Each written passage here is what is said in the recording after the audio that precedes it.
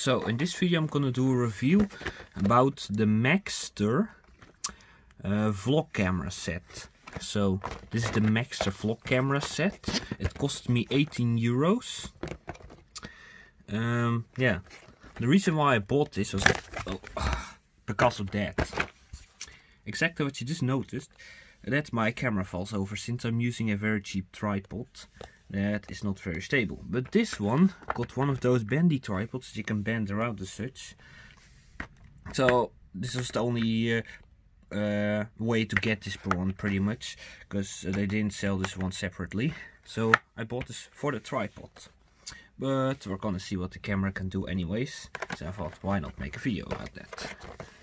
Alright, this is one of those plastic cases that's almost impossible to open. And very sharp, so it's most likely that I get injured whilst doing this. Or my camera falls over or something like that. Like, this is really the type of plastic that's gonna injure you 100%. Because it gets super sharp around the edges. Alright, so here's the camera. And we're gonna actually use this one directly, so be right back. So there we are back. This is the one I used before. It's like not very good and it keeps falling over because it doesn't have the bendy legs. But now we got the bendy legs set up. So let's see what this can do. So it seems like you get more in the package. An instruction book, and that's all. This is all plastic. So instruction book on how to use it probably. So this seems like one of those very cheap dash cam kind of cameras. It's not really an action cam, although it has the shape of one. So I probably think it would fit into one of those housings. Yeah, it even got the same kind of battery style. So this is definitely one of those action cam kind of cameras. Yeah. Oh, that low capacity, that is very, very low. Even for such a big size, that is very, very low. Like, I think most of the space in here is, honestly, is just empty space. So, but yeah. Okay, let's turn it on and see if it's charged. Okay, it is. Okay, good. No card. Okay. Let's see, does it got image stabilization? I don't think it does. If I put in a card, it will probably format it, but I think that's a good idea actually to do. I have a 4 GB card here somewhere. Let me check. 4 GB, 2 GB.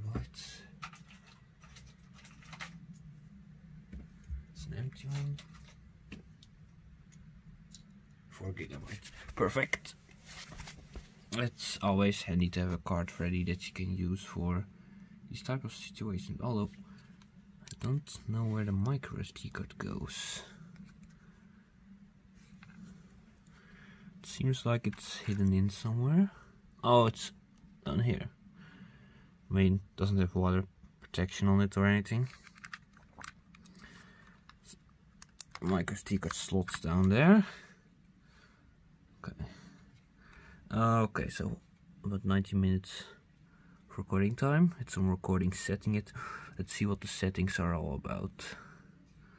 So movie size HD. Okay, let's see. Okay, it's got 1080p mode, so that's kind of good. Yeah, so this is advertised as a vlogging camera, since the screen can do that. So I guess it's for selfie mode or something like that. Okay, so yeah, looping video, so you can also use this as a dash cam pretty much. Got like the same software as a dash cam.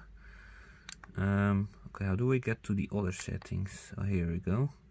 How to review 1 second. Frequency, yeah, that's pretty much if you are in a country that got 60 Hz or 50 Hz. Panel protection, so it doesn't do burn-in. It's also to say battery probably. Language invert mode. What does that do? Hold on. Let's see.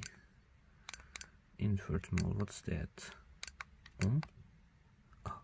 Oh no. Okay, so that makes it go upside down. So this definitely is used for a dash cam. So you can mount it, of course, to the oh, let's just say battery low. Okay, let me get a power bank to get it some charge, and use the included charge cable. There we go. I also got a power bank right here, so you can plug it in, because it already ran out of battery and still in inverted mode. Okay, let's change the inverted mode back. Okay, now it's recording for some reason. That's not what we wanted. Power. Okay, it's still recording. Okay, so this is the OK button, is the record button. That's good to know.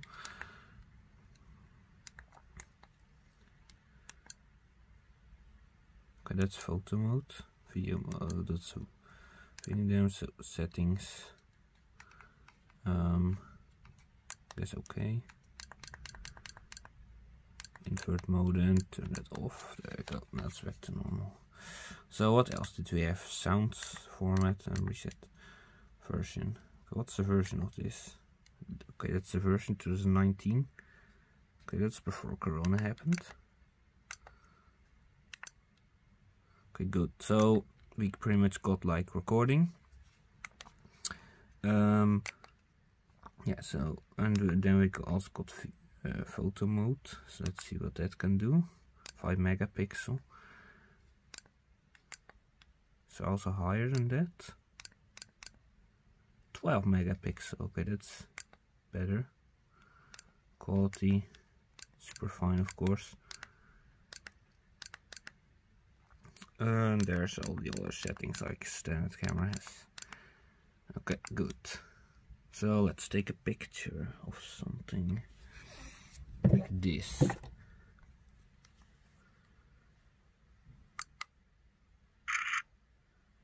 Okay, and then let's see the picture. I mean, the screen itself is not that good. It's also still got a screen protector on it, it looks like. It looks like it's put on there before the screen has been put in the housing. So it's kind of very difficult to get it off.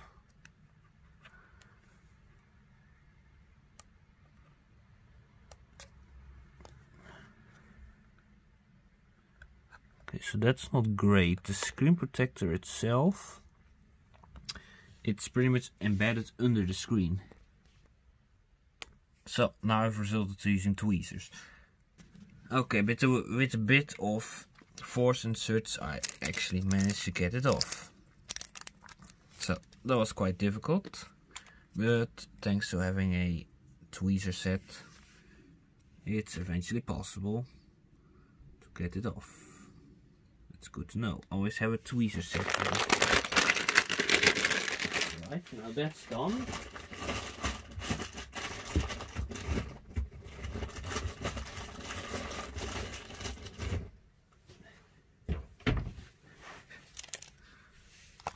Let's see if the screen still works. Okay, it still works, good. We didn't destroy it in the progress. But yeah, I mean, I've not checked this video footage yet on the computer, but I imagine it being like, kind of like a dash cam or something. And it doesn't seem to have image stabilization, it's got like these, it's very cheap plasticky feel to it. This is kind of how it's expected to use. So like this is like flipped forward and then like that. Yeah, so let me get one of the housings for like a dash cam to see if it actually fits in it. Okay, so we weren't able to find those cameras anymore. So, but we do still have a holder. What are these? So let's see if this fits in here. Like this. Maybe. Okay, it doesn't seem to fit. Not really sure how this is supposed to get in. Okay, no, that's not working.